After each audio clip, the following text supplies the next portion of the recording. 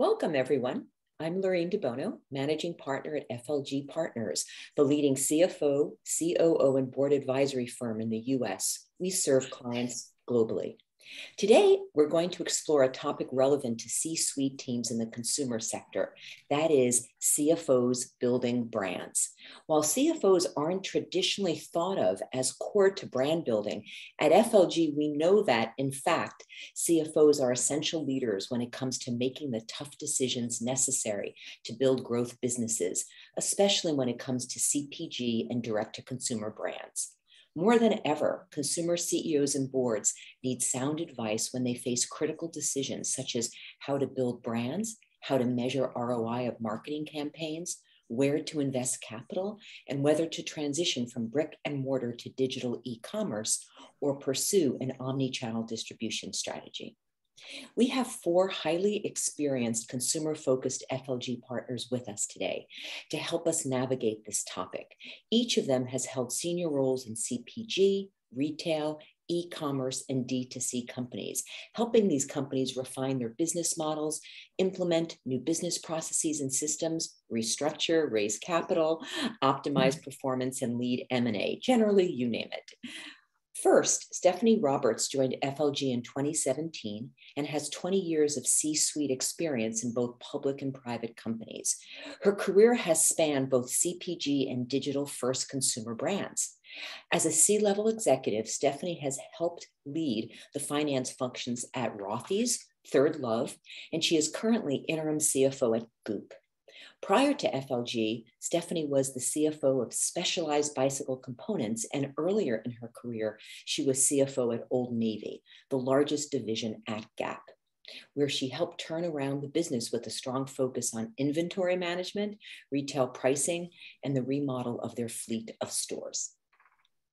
Second with us today, Jennifer Cho, who joined FLG in 2020 with over 30 years of financial and operating experience in both public and private companies. She is based in SoCal, and her leadership spans entertainment, digital media, technology, consumer products, and corporate and investment banking. Before joining us, Jennifer was EVP and CFO of Otter Media, a digital media company that was acquired by AT&T in 2018. She has held C-suite roles at AT&T's Entertainment Group, Gap Brand, and she was corporate treasurer of DirecTV and Gap. The third partner on our panel, Mark Archer, joined FLG in 2021 and has spent over 30 years as both a CFO and president in both public and private venture capital and private equity-backed companies, with an emphasis on consumer-facing companies such as Jamba Juice, Del Taco, and other global special retailers and hospitality companies. His deep C-suite experience includes working with manufacturing, distribution, gaming, automotive companies, as well as tech businesses, and including M&A and IPO experience. Our fourth partner on the panel is Monica Stevenson. She joined us in 2020 with over 20 years of finance and operations experience and over a decade of specialized expertise in consumer and luxury goods, apparel, beauty, and retail. She's based in New York and has broad executive management experience working for global brands such as Versace, Yves Saint Laurent, and Dolce & Gabbana. Prior to FLG, Monica was CFO of Tornio, and she was also CFO and Chief Operating Officer at MCM Worldwide. So welcome to our panel of 4 great CPG CFOs, and let's get started. Our first topic today addresses the heart of brand building, that is growth, and how CFOs add value at companies to manage growth successfully. We're going to start with Stephanie. As all CFOs know, one of the essential tools for managing growth is having a long-range plan. Tell us, how and when is the best time, Stephanie, to build a long-range plan for growth? Thank you, Lorraine. First of all, I'm super excited to be here with some very good friends of mine and peer partners at FLG. So first, every company should start with a long-range strategy.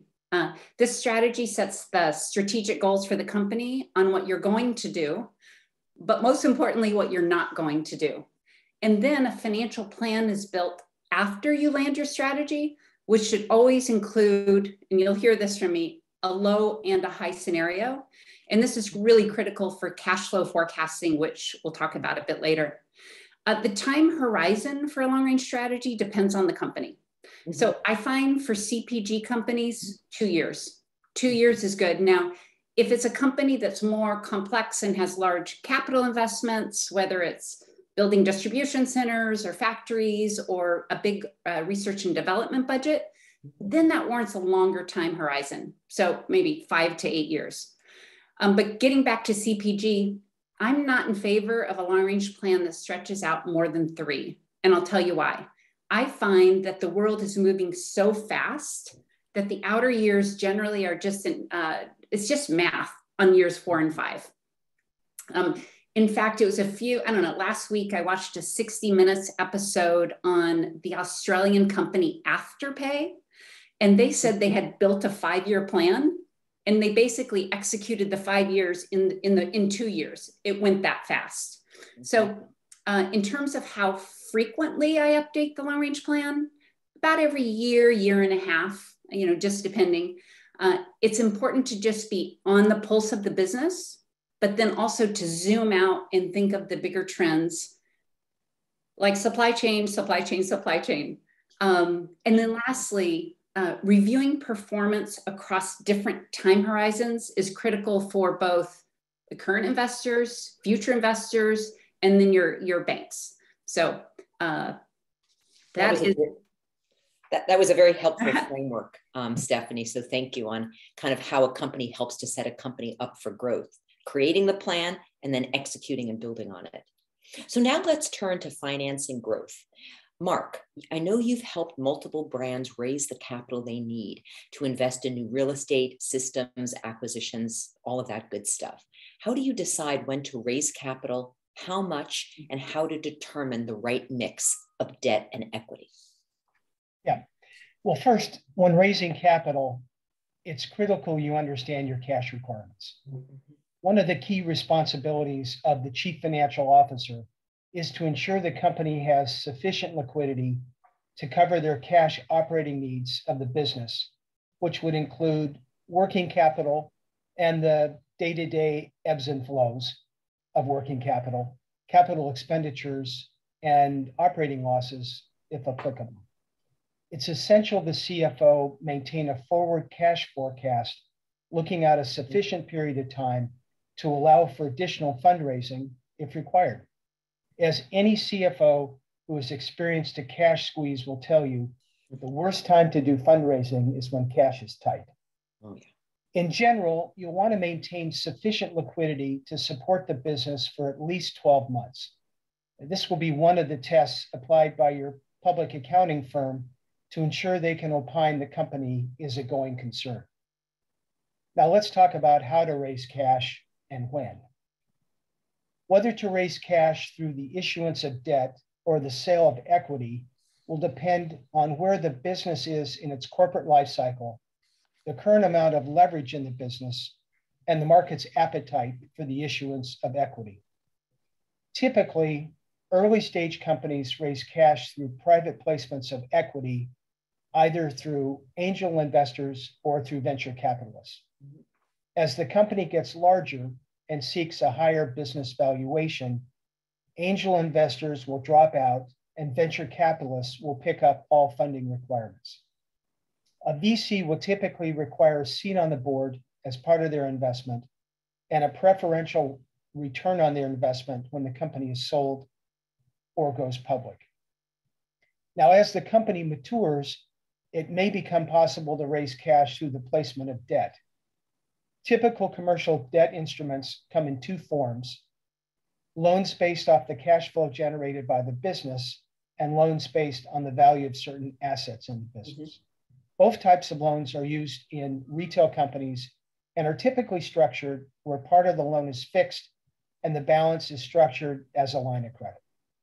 That was a great summary, Mark. Thank you on the importance of cash in a CPG business and how to access capital.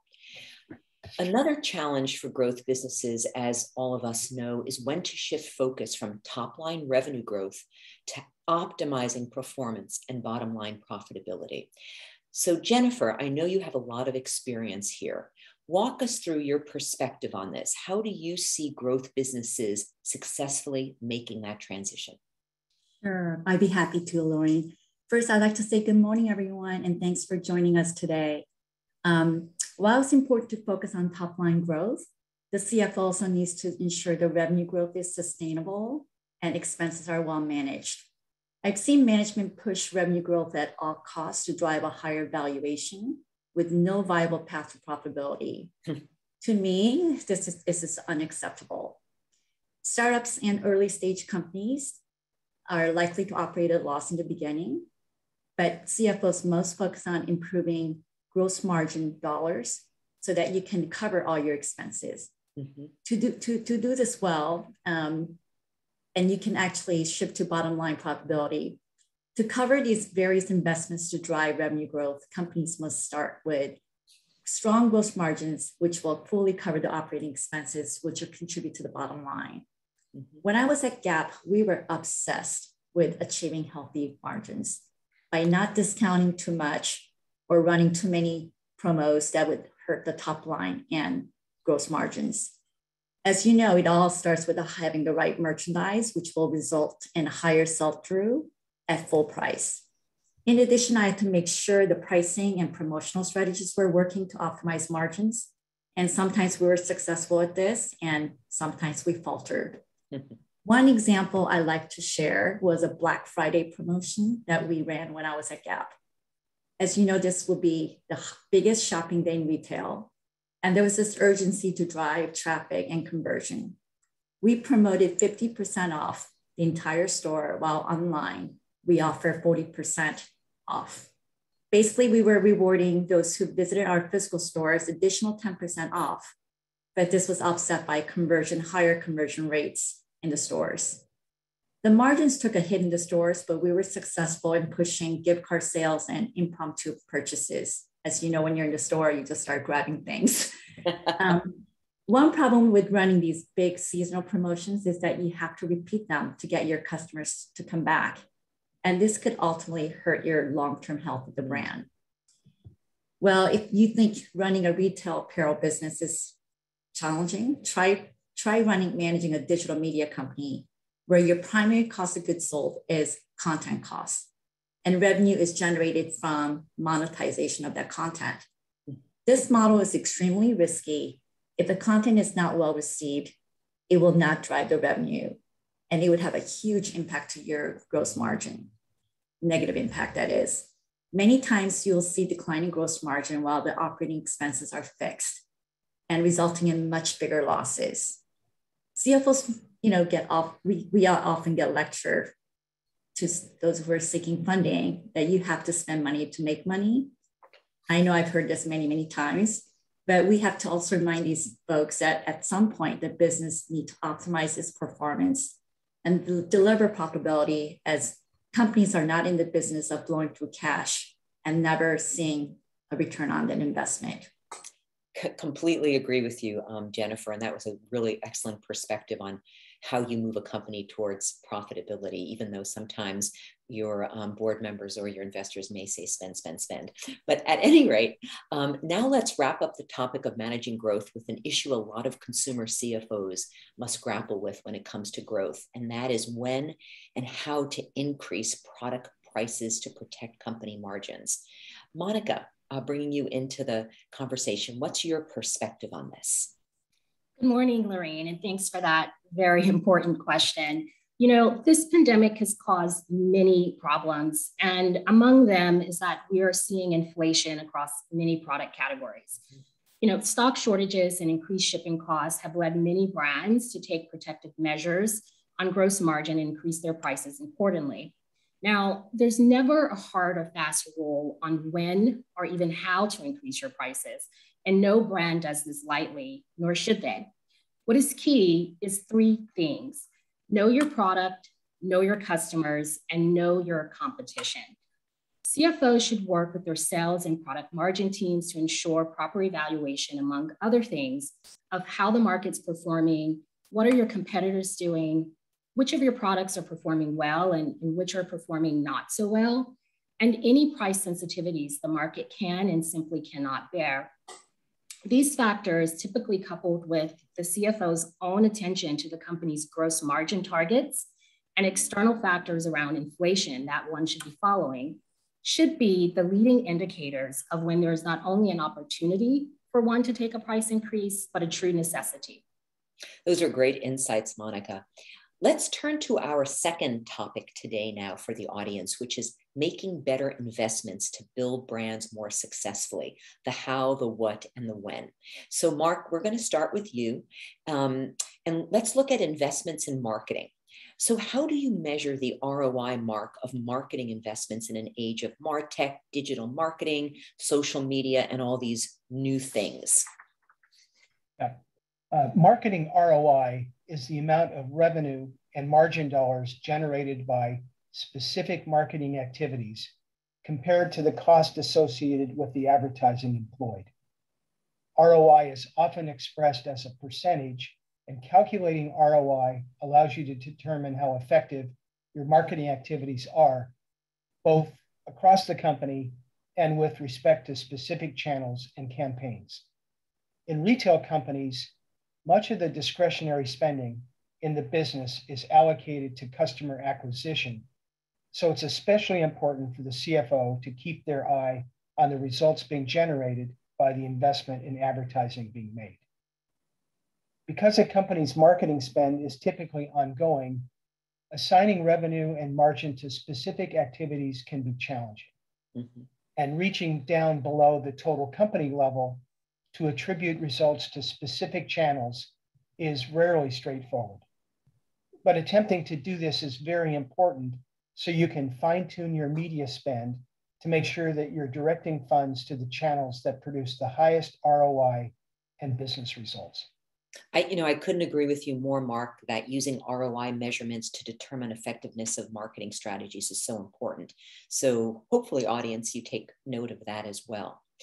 Another equally important area of investment, especially now with this extremely critical labor shortage we're experiencing, is making the right investments in people. So Monica, in such a competitive market, how do you believe CFOs can help management teams make the right calls when it comes to investment in talent? Yeah, indeed, Lorraine, candidates today have no shortage of opportunities to choose from.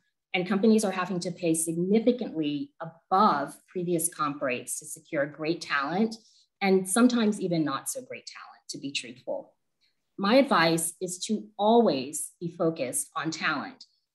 It's better to not focus on recruitment when you have an open position, and to also not solely leave this just to your HR teams, but to really integrate it into your own role as a CFO.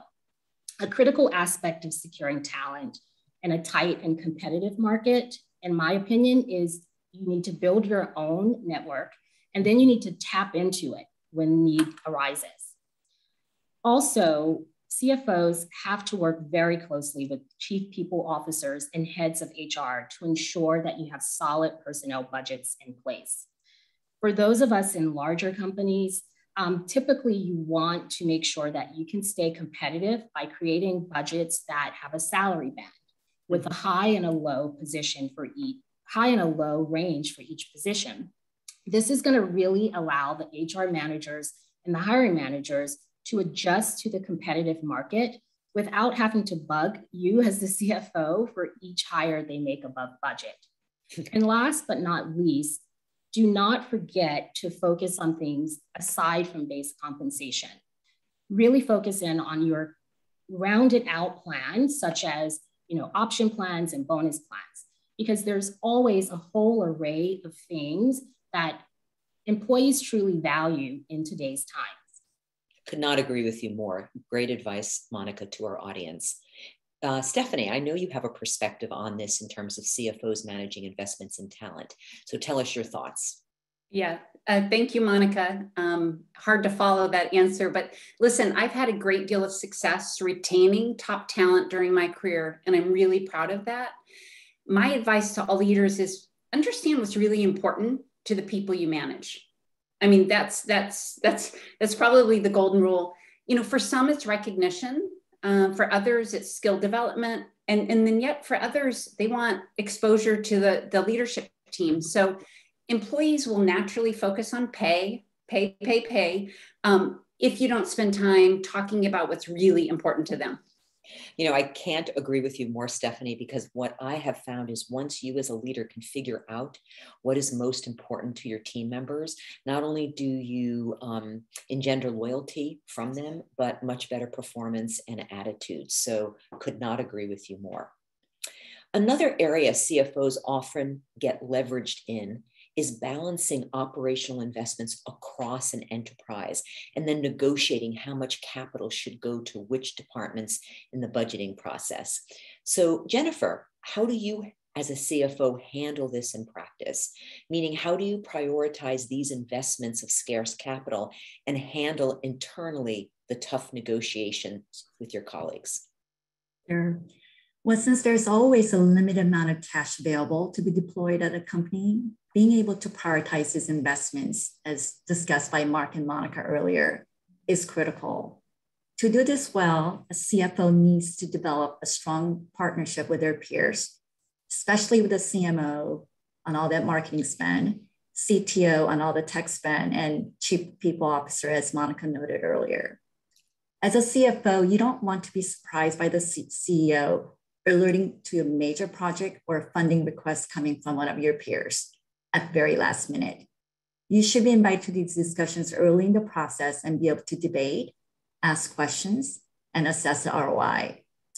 These investments generally fall into two buckets. They're either a revenue driver or projects aimed at cost savings. As revenue generating projects tend to get more support in general, the CFO must try to achieve a good balance between the two. Most major projects should have been already discussed or identified in the LRP process that Stephanie talked about earlier, or they should be pretty much identified and included in the annual budgeting process. But you all know there's always unanticipated and unbudgeted items. The CFO must be prepared to quickly evaluate and adjust capital allocation as needed in these cases. I think being transparent and open to listening, willing to brainstorm and collaborate will lead to a successful partnership with your peers.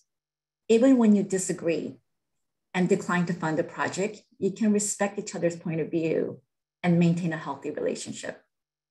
Those were really good insights, Jennifer. Thank you.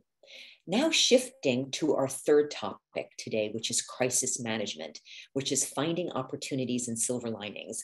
And this topic is so relevant to where most consumer businesses find themselves today, exiting a pandemic, but still challenged on so many fronts, be it labor shortages, supply chain issues, you name it. So I'd like to turn to Mark and Stephanie for their thoughts here. First, Mark. Much has been made recently in terms of the decline in retail stocks and the future of retail in general. What do you see as the role brick and mortar stores will play in retail businesses moving forward? And how do you think CFOs can optimize physical store performance? Yeah, well, I'm a believer that in-store shopping is here to stay. Over the last 18 months, the pandemic has obviously brought many changes to the retail industry, most notably the dramatic increase in online sales and both the temporary and permanent closure of thousands of stores. But with life now beginning to enter a post-pandemic phase, recent surveys indicate that many consumers are anxious to have their in-store options available to them again. I think what's driving this is the critical role that brick and mortar stores play in enhancing the consumer shopping experience in delivering value, both product touch and feel, and the personal trusted salesperson advice that helps consumers make informed decisions. Now, obviously, e-commerce can't physically engage with customers. Brick and mortar stores also complement the continued shift to omni-channel commerce. Savvy retailers have expanded beyond just a retail store base and into e-commerce, which now accounts for approximately 25% of retail sales. But for at least over a decade, consumers have been pushing retailers toward an omni-channel model of fulfillment. Customers want it when they want it, where they want it, and how they want it.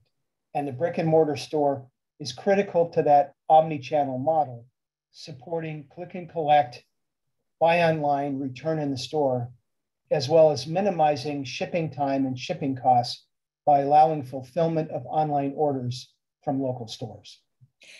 Thanks, Mark, for that. Stephanie, what are your thoughts on the in-store shopping experience and what do you think about its future?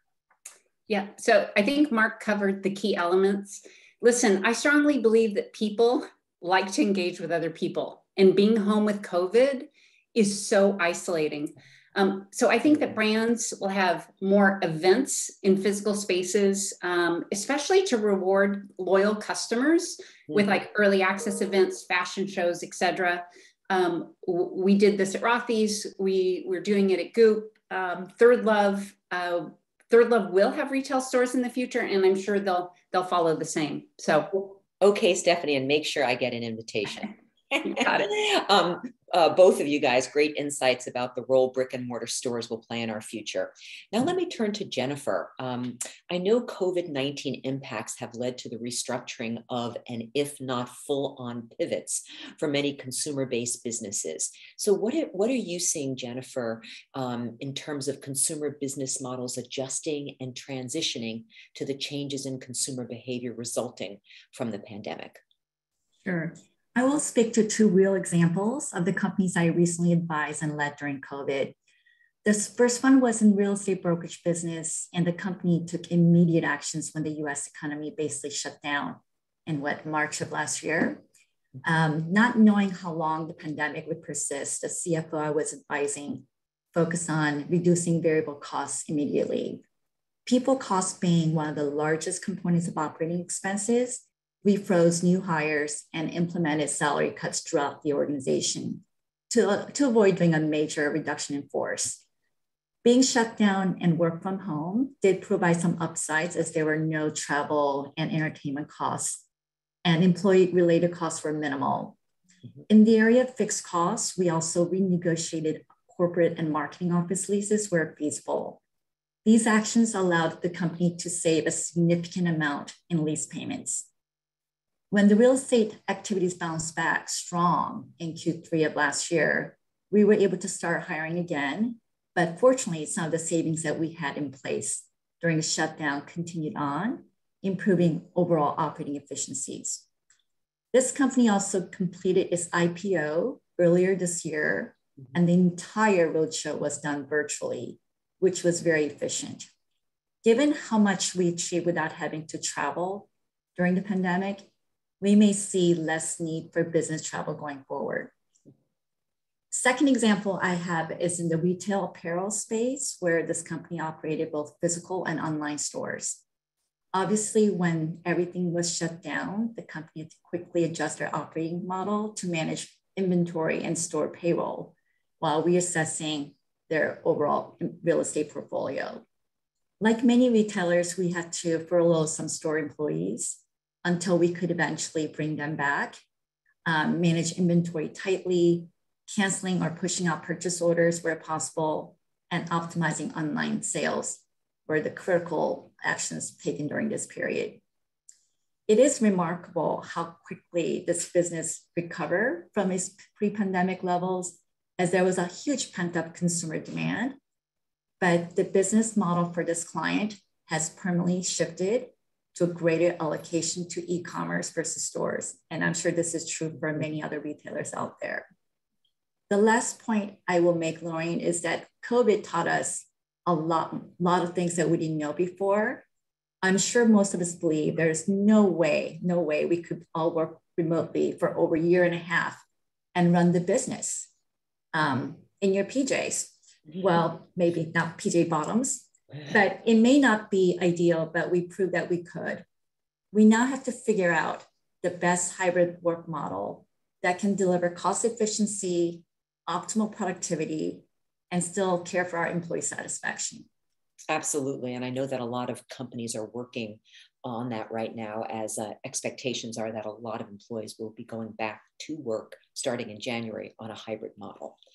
Now turning to Monica, I'd like to zero in on another key challenge many CFOs are facing right now, which is supply chain disruptions, and big ones: shipping delays, increased shipping costs, you name it. We're seeing this everywhere. So in your experience, Monica, how can a CFO get ahead of supply chain chaos and create solutions which serve to protect the company's performance? Yeah, Lorraine, I hate to inject a bit of humor here, but we are all in the same boat on this one. Oh, yeah.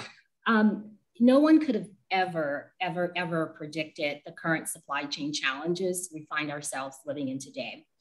For example, I went from giving updates to my CEO on supply chain and shipping nearly never to doing that now weekly and sometimes even daily, depending on the delivery. The pandemic has really led to shutdowns followed by sharp growth in consumer demand a year later. And among other things, we are continuing to see the raw material and labor shortages, shipping container shortages, stock outages, order cancellations, factory and port closures, and now even it seems like products is falling off of boats because they can't get to shore soon enough. I mean, we could have never, ever predicted this. Us CFOs are all struggling to keep up with the rolling set of challenges over the past year. And worse, most analysts are predicting that this is going to continue well into 2022. Oh, yeah. I mean, these conditions really has resulted in margin losses as companies struggle to just really get their goods on shore. And we have to face it. There's not much that any brand can do to control the cost of shipping itself. So what can we do as a CFO? You know, I would say that the first thing that us CFOs should do is really ensure we work with our teams to have a good focus around optimizing our flow of goods. And then the second critical thing that we must do is ensure consistent transparency about the dollar and cents impacts of these challenges to everyone involved. More than ever, we have to stay close to our supply chain and everyone that's leading it. And we have to do real-time demand planning. It is critical. Since order to cash cycles are typically taking 2 to 3 times longer on average, if you're lucky, understanding firsthand your order to cash cycle and inventory to cash cycles and what that means is critical to optimizing cash and inventory. I joked earlier, but one tool I've had to implement is a weekly supply chain update, which tracks our productions in-house, in transit, in DC, and what's on order, and now what's sitting on a boat and a port. This will really help you manage with your planning teams to ensure that you do not over or under invest in your inventory at this time. And then, you know, you can never get away from the budgeting and long range planning that both Stephanie and Jennifer talked about. And it's critical at this point in time that you do run those best and worst case analysis around your sales and your margin and your inventory and your cash, because all of these things are being impacted. And then transparency is key. Keeping your CEO, your board, and your investors informed of the margin impacts caused by these macro conditions should be your top priority. So it sounds as though, Monica, you know, keeping your board and CEO informed all the time of what's going on is the most important. And I completely agree. So thank you for those insights and great insights for the audience. Stephanie, I'd like to turn to you for a moment, as I know that you have a particular expertise in cash management, cash being king all the time. So having sufficient cash on hand to fund operations and forecasting cash requirements correctly is so critical, but especially in the midst of a crisis like what we've just gone through and are still in. So tell us and how you help to ensure that your clients manage cash risks appropriately. Yeah. Well, first of all, forecasting cash keeps you out of trouble. So I'll just start with that lead in. What's interesting is early in my career, I actually worked for cash rich companies. So we were more figuring out what to do with the cash. So, you know, it's really, as I moved into consulting the last 4 years, then I've built that skill. So it's one of the 4 areas I get my arms around very quickly with a new client. Smart. Listen, the big drivers are, I'd say there's 4. Solid forecast from sales to EBITDA with a high and low scenario. An open to buy inventory receipt forecast, how much inventory is on order, robust payroll forecasts. And then lastly, CPG companies don't have a lot of capital, but if you worked for a company that had a lot of capital, then that would be the fourth component. If you forecast cash well, only then can you set financial targets for both inventory and hiring. If you don't forecast cash well, then you could end up approving more inventory than you should have, or more headcount. And there's a huge downside to doing that. The most painful is layoffs if you overhire, and then markdowns if you overbuy. So if you have a solid, you have to have a solid payroll forecast and a solid open to buy inventory forecast. The other kind of my hack that I've always done is I never buy 100% to my inventory plan. I leave some open to chase. It's a bit more difficult now with the supply chain issues.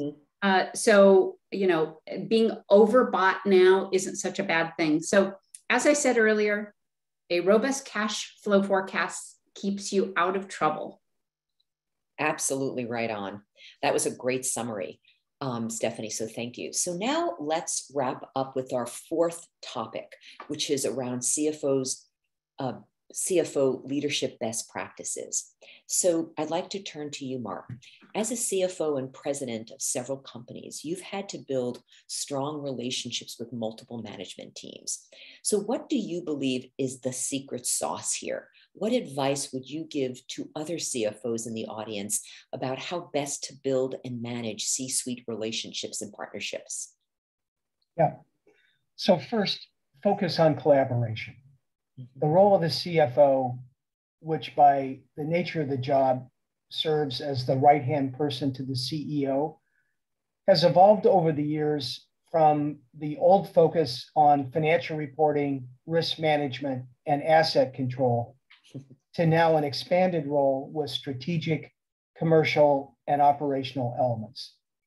The CFO is in a unique position to see the business and all of its various pieces holistically. He or she must be a collaborator to influence across the organization to drive performance. Second, I think it's important to be a strong business partner. Successful CFOs serve as effective business partners with all of their functional colleagues. With their direct link to the CEO, CFOs can support their colleagues by providing validation of the data used to support critical business decisions, and they can help their functional colleagues drive change throughout the organization. And then lastly, build trust. To accomplish all these things, the CFO must establish trust with their functional colleagues. Absolutely. For me, at the most basic level, the finance team is a support organization there to serve the board, the CEO, and the other leaders in the company. To build trust with the functional leaders, the finance organization needs to establish a successful track record of supporting and adding value to their colleagues whenever the opportunity arises, and certainly when they're asked for help. I also agree with that wholeheartedly. I think establishing trust with all of one's colleagues, but especially the CEO, is critical. But I know CFOs also need strong board relationships, especially with audit chairs, comp committee chairs, and governance chairs. So Stephanie, how do you go about building strong board partnerships? Yeah. So first, there's never a downside to having a strong relationship with the board. However, there's a huge downside if you don't. Okay. So when you build strong relationships with board members and chairs, they get to know kind of your thought process and how disciplined you are and how you think. And a board of directors is there to guide you. And we have to remember that. If you have a strong relationship, it's an indication that you're using the board for guidance. Okay. And then the CFO, I want to be careful here, but the CFO has a responsibility to always tell the board the truth and to frame up risk and opportunity. The CEO has the same responsibility, but I think the CEO tends to have a more of a growth mindset, although I'm working on it. But it's important that the CFO comes with that more balanced perspective. Absolutely. Okay. And if you have board meetings, let's say once a quarter, I try to touch base with board members between the two meetings, and maybe not every board member, but I select a few throughout the year. And then just let your CEO know what you talked about with the board. And then lastly, if there's ever a hot topic right before a board meeting, ensure the CEO calls the board members and gives them a heads up. You don't want surprises. I could not agree with you more. And actually, as an audit committee chair and as a lead independent director of a public company, I appreciate when my CFO or the CEO calls for guidance or just wants to talk through an issue with me. I appreciate the use of my expertise, and absolutely no surprises. So that's important. Turning to you, Monica, another area so critical to effective leadership in all consumer companies is succession planning, building that bench for the future. So tell us a little bit about how you work toward that goal as a CFO.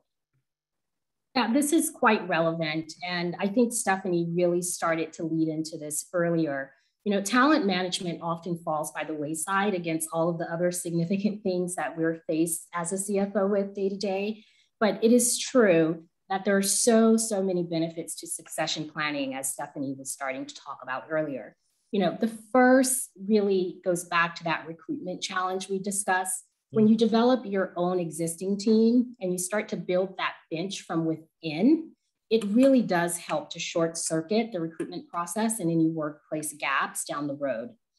Second, developing strong emerging leaders helps you as a CFO. It helps you to expand your own role and to be that strategic leader to the business that the CEOs and the boards are expecting. And then last, you really get a lot of high marks from CEOs, boards, and investors when you do have that succession plan in place. Mm-hmm. It draws confidence in them around the stability of the finance organization, knowing that you have put in place those strong number twos ready to take the baton. And then I have to say that personally, I quite enjoy succession planning and weaving, developing a team and helping them achieve their own career ambitions into my own job. And some of the tips that I would really share with others is, again, Stephanie said this best, but focus in on what your team wants. What are their own professional goals, and help develop them towards that. Determine this very early on and really make it part of your job. Use the company's performance review process as a vehicle, not only for giving goals to your team, but having them really think about their own goals and to tell you how you can support them in achieving those goals. And then, you really want to, for succession planning purposes, identify your senior leaders with the potential for the C-suite really early on and start grooming them by making them visible to the rest of the C-suite, to the CEO, and to the board. And if you have the benefit of your organization being large enough, try to rotate your people into new roles to expand their knowledge base. I really, really believe that if you truly make succession planning and also talent development focus, it will pay off down the road in spades. That was a great insights, Monica. Thank you.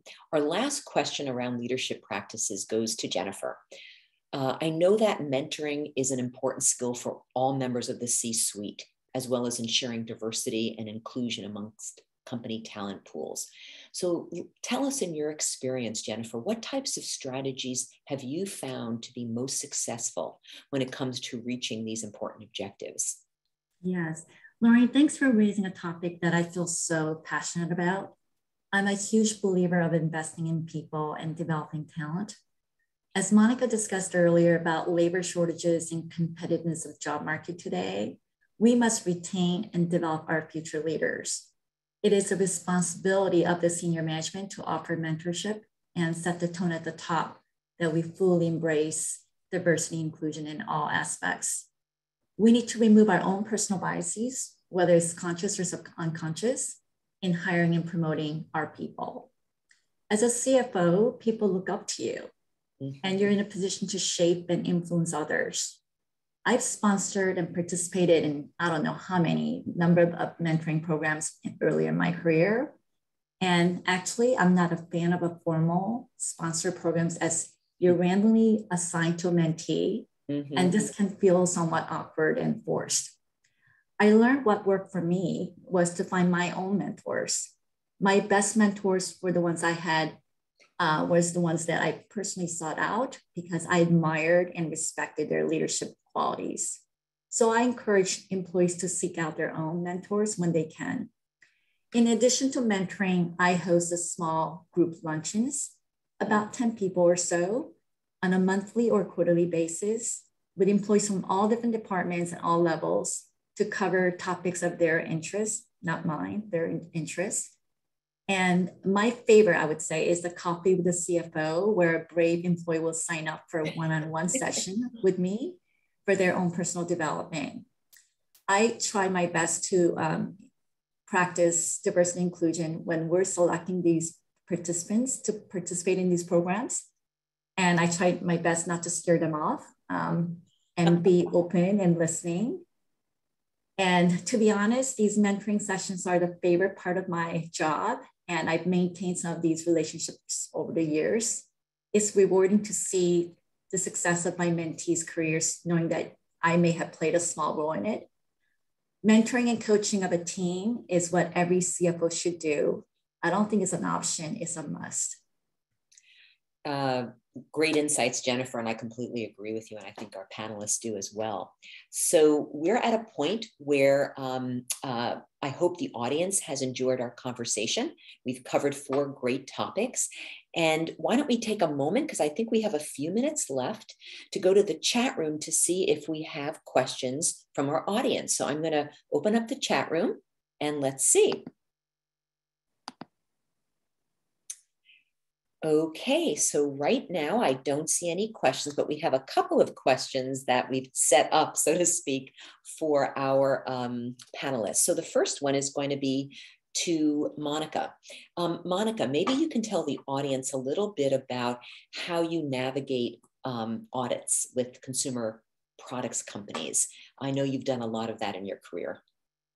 Sure. Well, Lorraine, if it's not a first-time audit, I would say when you step into the company for the first time, you want to truly understand how the previous audits went, what were some of the standout points, so to speak, from that audit. Speak to your audit partner to understand what were the areas of exposure and or risk they felt the company had, or simply opportunities for improvement and efficiencies around the accounting processes. Really learn that very early on as soon as you join an organization. If it is a first-time audit, my perspective on that, having been in private companies and mid-market companies, and then also in large public companies, is if you go into any organization always thinking with a public mindset, public company mindset, it can never fail you in the end. So with that, what I mean is I start thinking about the company's first audit very early. Even if it's not going to be within that year, it may be a few years down the road, you really want to start thinking about it. You want to start thinking about where your finance and accounting team is today, where your closing process is today, and what are the things that you need to shore up in both your team and in those processes. And then a big thing for me is focus in on your balance sheet, because no one else in the business is really doing it outside of the finance team. Everyone's really focused on earnings. Everyone's focused on sales and margin. And they're really just assuming that the accounting and finance team has the balance sheet covered. So you really want to make sure that you do, and that there are no surprises on that balance sheet, that everything is substantiated, supported, cleaned up. And you know, if it's a first year audit, you may want to do a lot of that cleanup before the year of your audit, just so that you can go into your first year audit with a healthy balance sheet. Terrific. Thanks, Monica. We do have now some questions from the audience, and I think this one might be a good one for Jennifer to answer. So the question from Kim Clary is there a specific framework or curriculum the panelists suggest for mentoring mentor-mentee relationships, or is simply an organic relationship with regular check-ins okay? Jennifer, do you want to take that one? Yeah, I mean, the framework, I think there are various frameworks you can use. I think the one that works well for me is I tend to do my check-ins over coffee or lunch. It just seems a little bit less stuffy, and the frequency maybe quarterly, I think is a good cadence for us. And it just gives you the opportunity to sit down and go through the topics that your mentee wants to really cover. And then 90 days is a good time frame to check in on the progress that we discussed. And another framework that I as part of the framework, I would note is it's best not to have your boss be your mentee and to be your mentor, because that relationship is really different. Your mentor-mentee relationship is different than your supervisor and yourself, because you still need to be delivering and performing, and challenges you may have. Some of it may be related to your manager, right? And you can't talk about that with your manager. So I encourage you to look outside of your immediate reporting line and quarterly touch in. And Stephanie, if others have other comments to add to that, you guys jump in. I would like to just add to that. I have 40 people that I mentor. Wow. And what is that? That is a lifelong relationship I've had with people where they have an ongoing relationship. They probably worked for me. And when they want to talk to me, I always say, frame up what it is we want to talk about so I can think about it in advance. And there's generally pivots they're making in their career. And they're like, how should I think about that? Or they're struggling with maybe the boss they're reporting to. So sometimes mentor-mentee is like current company, right? But for me, it's a lifelong thing that I'm honored when they reach out to me. They're like, oh, sorry, I don't want to bug you. And I'm like, no, I love this because it's difficult for people in their 20s, 30s, 40s to navigate their career. Totally. So that's just one thing I thought about as the question came through. Those are great points. Another one that's related, someone has asked here, I believe the name is Carol Sweeney, any best practices in hiring in this competitive environment that you can recommend? Any one of you would like to tackle that question quickly? I'll jump in.